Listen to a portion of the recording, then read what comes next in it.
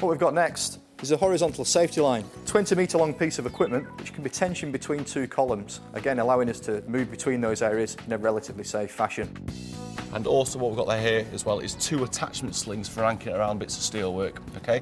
When setting this system up, it's always good practice to have an anchor point as high as possible into relation to your body, okay? So when I'm putting these slings around, I'm not just going to wrap them around, because what I'll find will happen there is they'll just keep sliding down on me. So I always find it good to get them as high as possible and choke them back on themselves, pulling it tight.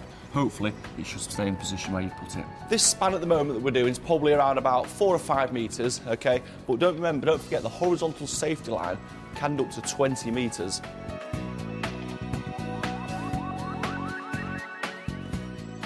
The kit is stitched into the bag, okay? So nothing can go missing, okay? So we've got our 20 metres of webbing, which you can just put on the floor for the time being, okay? Also, what you should find in the bag is a ratchet for tensioning the system up, okay? And then the webbing at the end of the kit is actually stitched into the bag with a loop with another connector on, and that is going to go directly onto the sling, okay? The reason I've attached the bag end on first, okay, I just find it easier then because I can use this point here now as an anchor point to span the rest of my horizontal safety line across. So as I'm simply just going to start pulling it through now, okay? See how it's just feeding through the ratchet? Okay. And there we go, clipping directly onto the sling as well, okay? Again, making sure it's quite high up in relation to your body where you're working, okay?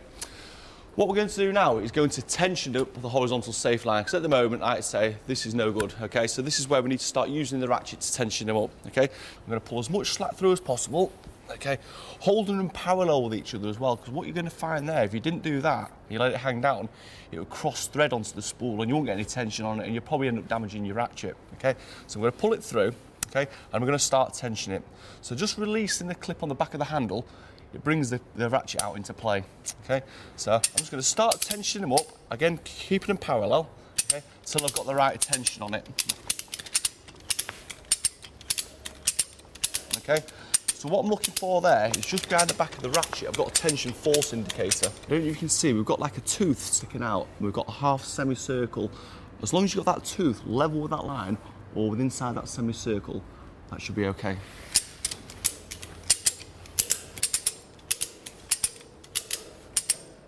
As you see there, it's just in level, it's just gone inside of the semicircle. Any leftover webbing, don't leave it around on the ground, because what you'll find there, it'll just start picking up dirt and grit, okay? And you won't get as much time out of it. So coiling them back up, okay?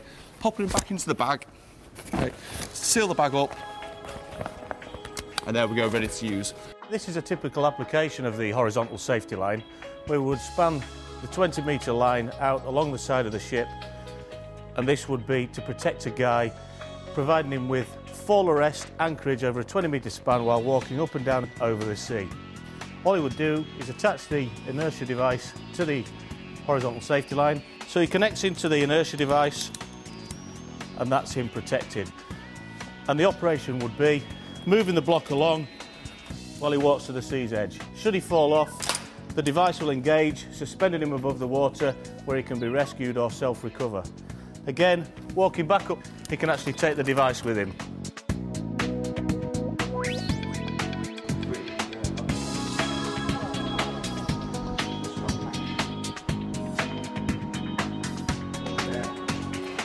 So first of all, tension the line up as much as you can do by hand. One hand holding the two big red bits of web together, so they're parallel. What you're looking for on the indicator. Those inside the plastic piece, yeah? Well, it literally has to be, so there's no visible fresh air between the two sticking down, the flat bit underneath. That completes the contents of the crate. These items of equipment should allow you now to work safely at height.